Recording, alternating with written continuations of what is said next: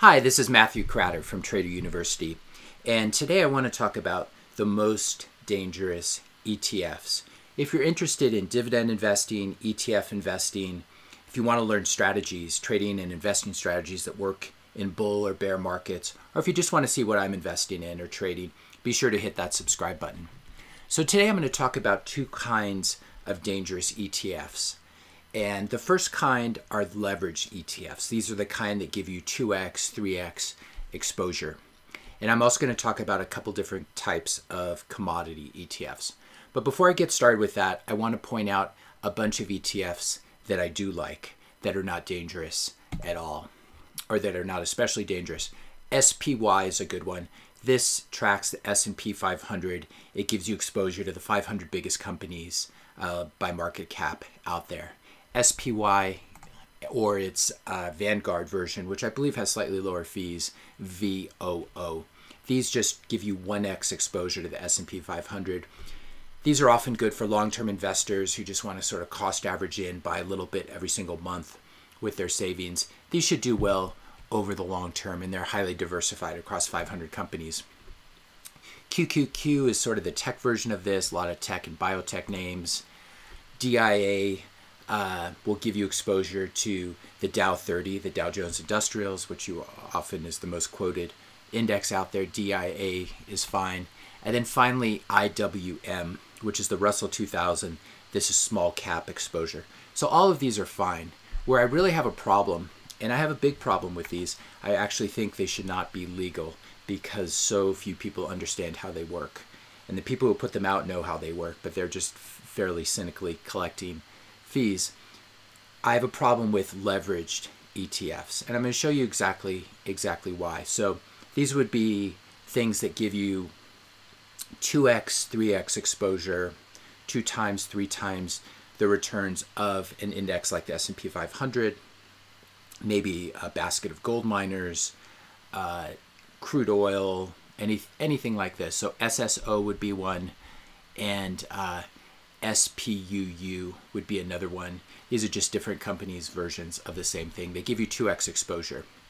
And these do work for single day moves. And I'll show you why that is. If you're just going to day trade and not hold them overnight and hold them just intraday, these can be okay. I personally prefer futures, which I'll show you why.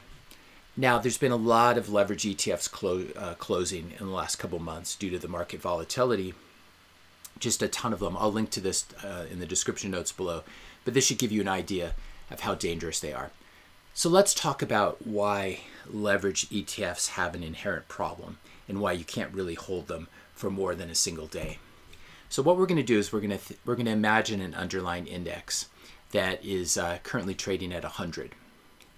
And we're going to see how the index moves over time. And then I'm also going to show you how a 2x version, a leveraged ETF version of this would move. So let's just watch the underlying index. It moves from 100 to 110 over a 24-hour period. We can talk about market close to market close. Moves up 10%. Now, if you buy the ETF, the 2x ETF, it will give you 2 times the exposure to this 10% move. So instead of going up 10%, in other words, making $10 on $100, you will make $20 on $100. Now this is fine. This will work okay. But where you run into problems with leverage ETFs is when you hold them for more than a day or two, and especially when the underlying index is volatile. So let's say that we have a multi-day holding period here. We think that this underlying index is going to go up over time, so we hold it for a couple more days. Now, if we just held it for one day, we doubled the performance of the underlying index. We made 20% instead of 10%. That's great. But let's say the next day it goes back to 100. So we're back to where we started. But the compounding works a little bit differently because when you go from 110 down to 100, you only are down 9%. Whereas if you go from 100 to 110, you're up 10%. This is just basically how the math works. But the way these leverage ETFs work, if I were to go from 120 and I would double this performance here, in other words, I would be down, call it 18%, you can see that I'll actually end up below the initial starting price. Even though the index has just gone from 100 to 110 back to 100, I've gone from 100 to 120, which was great, and now I actually have a loss, even though the underlying index has not moved. Now let's say it bounces right back up to 110. You can see that I don't get quite back up to 120 where I was before, simply because I am going up 20%, but from a lower number, from this 98. Now let's say we bounce right back to 100 where we started. So if we own the underlying, we'd be at a break-even price. We wouldn't have made or lost any money based on the holding period. But the 2x one, we've already lost a little, almost 4%. We started at 100, we're down to 96. So even though the underlying index hasn't gone anywhere. Now let's see what happens if the index goes negative actually from our entry price. So we entered at 100, let's say it goes to 90. And we're assuming this is a bullish 2x leveraged ETF. A similar thing will happen for the inverse ones, which allows you to short. I also don't recommend those. And again, all of this, none of this is obviously investment recommendation, not investment advice. You got to consult with a financial advisor. But just trying to educate you on how these move, because I get a lot of questions about them. So we've had this bounce around. We can say this is actually very high volatility here, going from 100 to 110. These are 10% moves. And this is quite a big drawdown, actually going from 110 to 90. That's quite painful. But what happens if you're in the 2x? Well, if you're in the 1x, you entered at 100, you're just down 10%. You went from 100 to 90. But on the 2x, you've gone from 100 to 77. So the underlying index is down 10%. You would expect the 2x to be down 20%, but because of the way the compounding works, it's actually down more like 23%. Again, let's assume that the underlying bounces back up to 100. So again, we're sort of at break even, 100 to 100. The 2x ETF is at 94. We're down 6%. Now, losing 6% of your money can be quite painful, especially when the underlying hasn't really gone anywhere. Let's say it bounces back down to 90 one more time. We hit a new low on the leverage ETF. We're down to 75. And then let's say it goes up to 110. So it's moved from 100. The underlying has moved from 100 to 110. We'd be up 10% if we own the underlying. But on the leverage ETF, bouncing back up, we are only up to 108.91. So even though we were in a leverage ETF, because of this volatility and because it did not take a straight path, the 1x leverage, the underlying, is up 10%. We're only up 8-9%, even though we took a leveraged position. And you can see what can happen if it keeps bouncing back and forth. Even if the underlying stays around 100, if it bounces up and bounces down, you will have this decay of returns here. Now you could also try shorting these.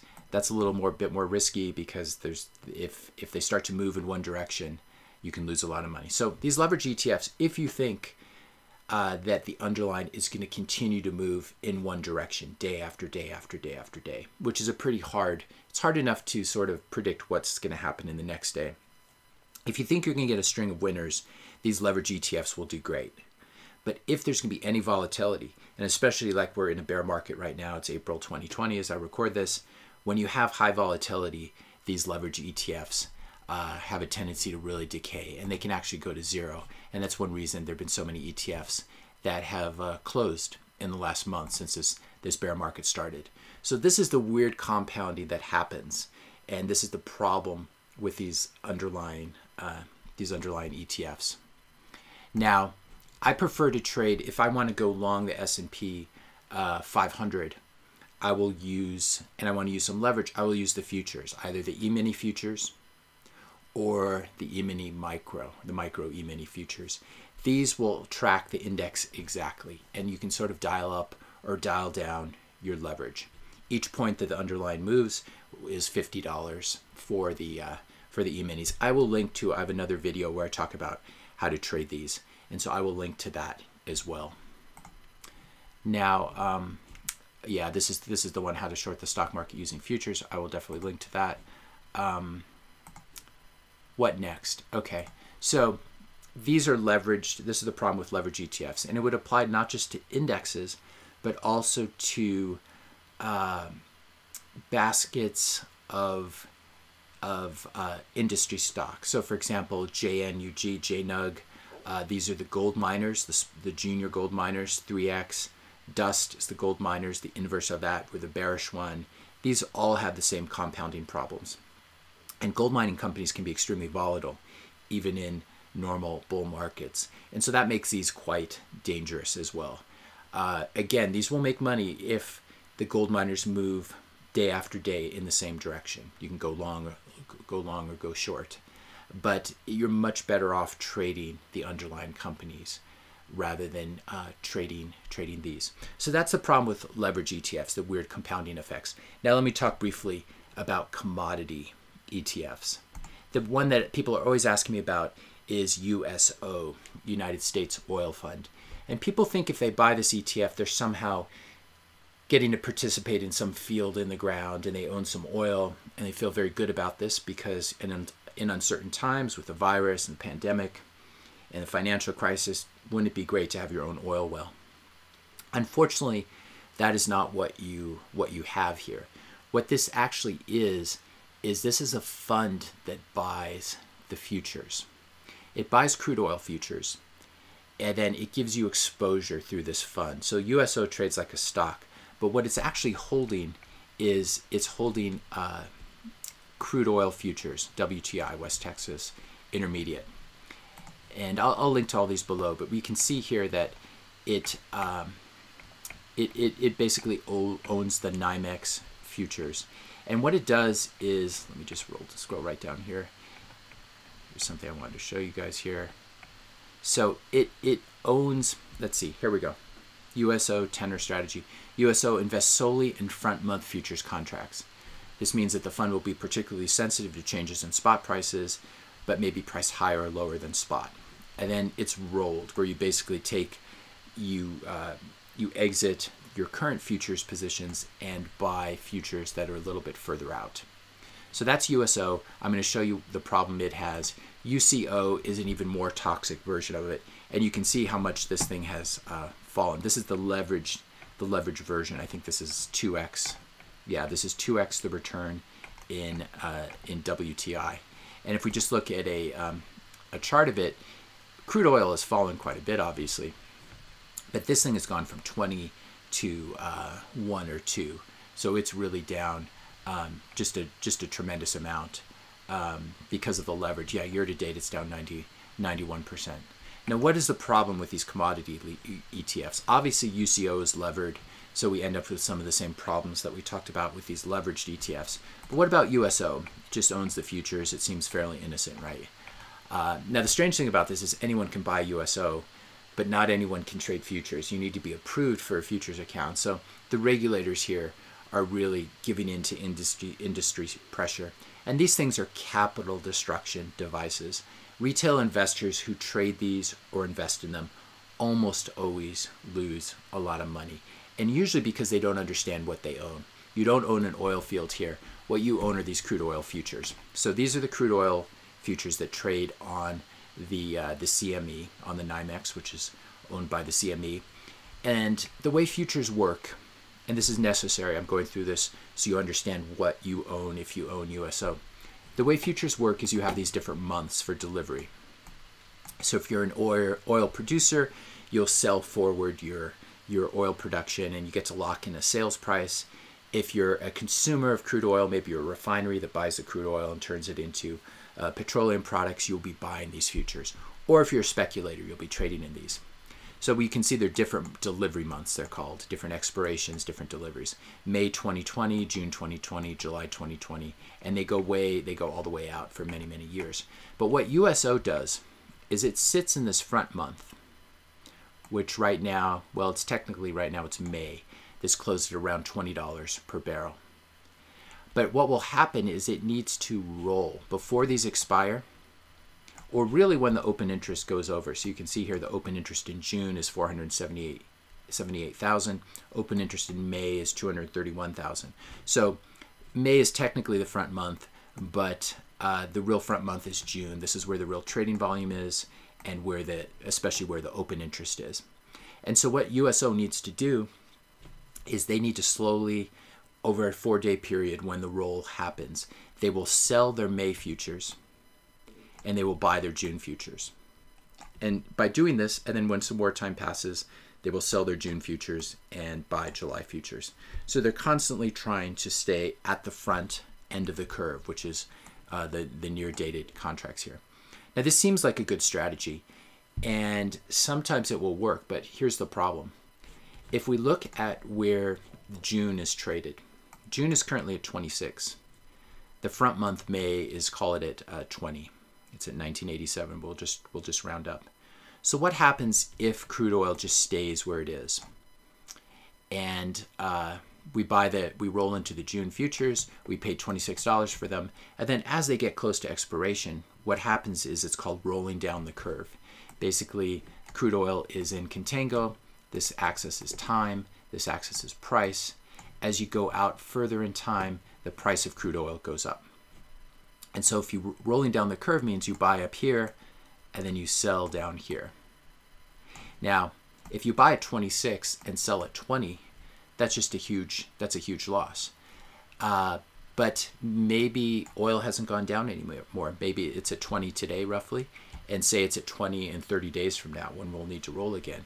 Well, what you're going to do is you're going to constantly be buying at 26 and selling at 20. You're going to be losing, what is that, roughly 30%.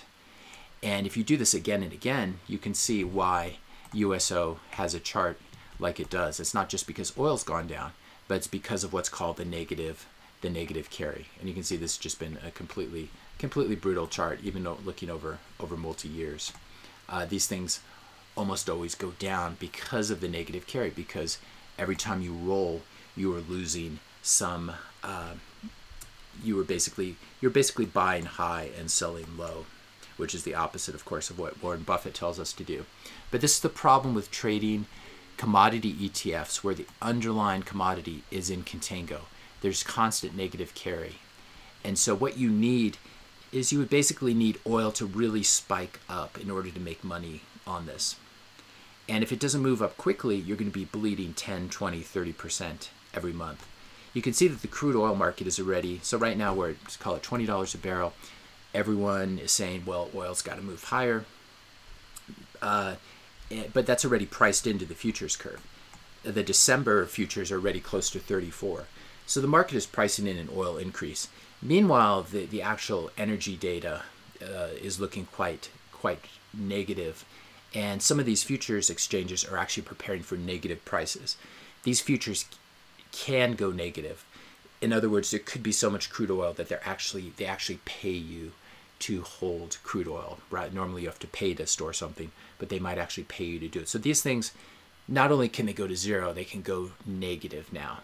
And this is possible in a depression or in a deflationary time as we are now. So that's another problem. But even in good times, when there's oil demand, when people are actually not just stuck in their homes, when they're actually going to gas stations and filling up their cars, and the trucks are shipping goods and the economy's open, you still have this negative carry problem. As a result, especially if you're in a leveraged ETF, this is an ETN.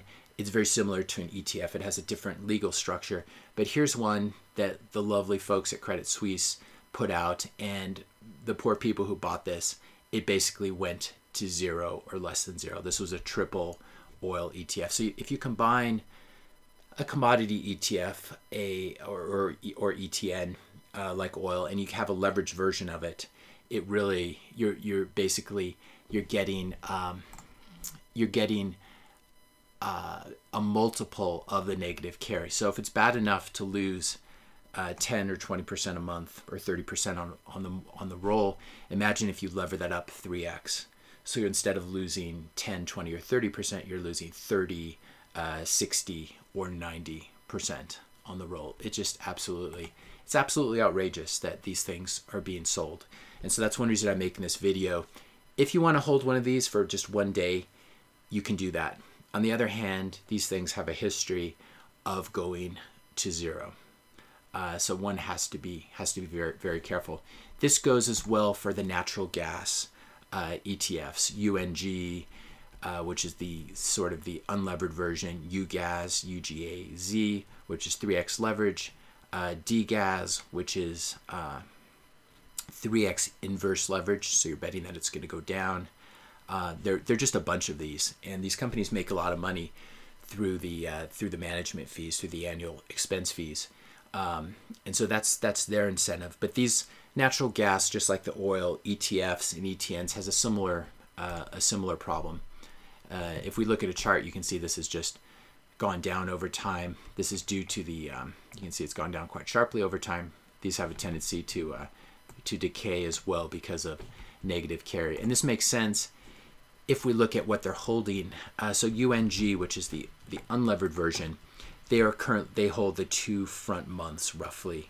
They own the May natural gas futures and the June natural gas futures. So again, when you're buying this, you're not buying something physical. You're buying derivatives. You're buying a basket of derivatives contracts, a basket of futures contracts. And if we look at this is the natural gas futures, which is what is held in UNG.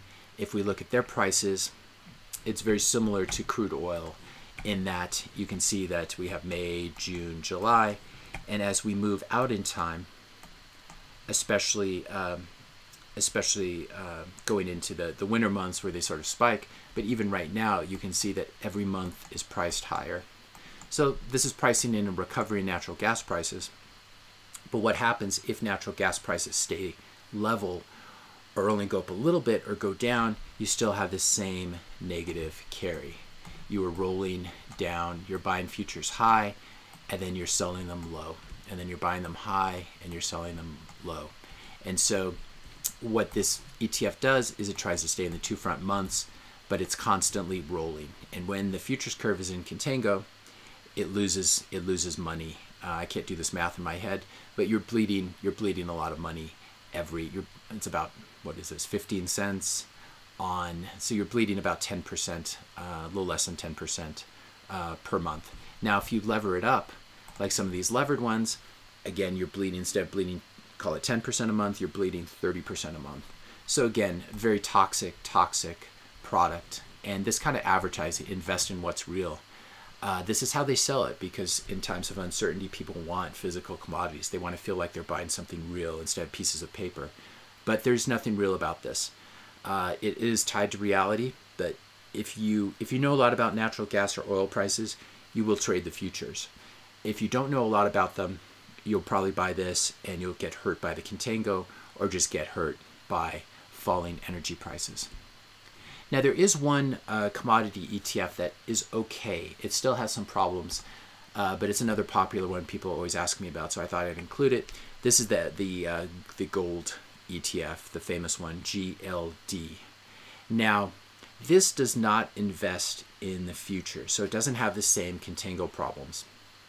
They still own gold, and they have to store it, and so, but they do charge a management fee, which I think helps to cover this. So what this is, if you're interested in buying gold because you want to hedge against inflation or hedge against the Fed printing a lot of new US dollars and you want a good store of value, you can buy this, but what you have to understand is that you are not buying gold itself. You are buying shares in a trust. And I'll link to this article from Forbes here. GLD represents fractional undivided interest in the trust. You're basically buying shares of the trustee, and you're a shareholder of the trust, not a gold holder. And so if you're really worried about things sort of going Mad Max or going crazy in economic breakdowns, you don't want to own something that trades like a stock. You don't want to own a piece of paper that may or may not be backed by physical gold. And there have been some issues where people say the custodians of this fund or the sub-custodians, if times get really rough, they may not have the gold and they're not really required to have it. It's a fairly complicated thing. But I think if you are a gold bug or want to become a gold bug, the way to, you'll want to own physical gold. Gold coins you can put in your pocket, gold bars if you have a lot of money, but that would give you the actual physical underlying gold rather than a gold IOU. So I'll link to this article that has a couple more critiques of GLD. GLD doesn't have the same problem as some of these commodity ETFs that we've talked about. It's not levered, so it's not the worst thing in the world. But if you're expecting an end of the world, if you actually want to have some physical gold, know that this thing could blow up if things get bad. This is just a structure that was created on Wall Street. It's just a piece of paper, or it's actually just O's and zeros and ones on your computer. And so the gold, if you really need it, it may or may not be there. So if I'm not a gold bug. I think gold will do very well over the coming decade.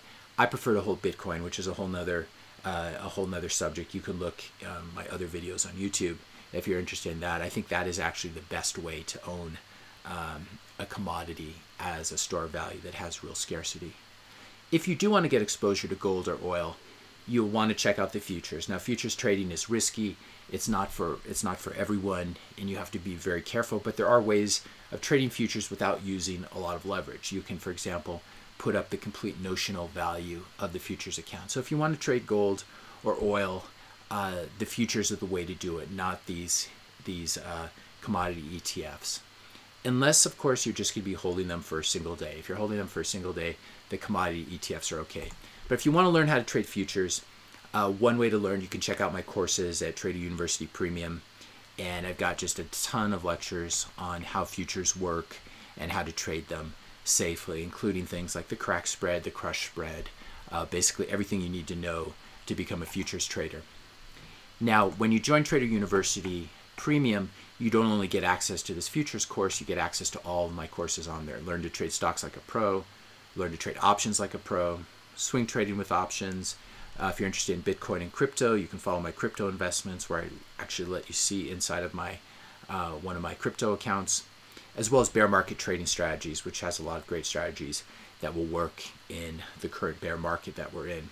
So if this is something that interests you, if you have a lot of free time right now, you're at home because of quarantine, this is a great way to use your time and really learn how the markets, the futures markets, the option markets, and the stock market actually work, rather than just sort of trading and not knowing what you're doing. Because the markets are a difficult place, and if you don't know what you're doing, you're going to lose money. And these leverage ETFs and commodity ETFs are a very good example of why you need to really know what you're buying and what is contained in the underlying.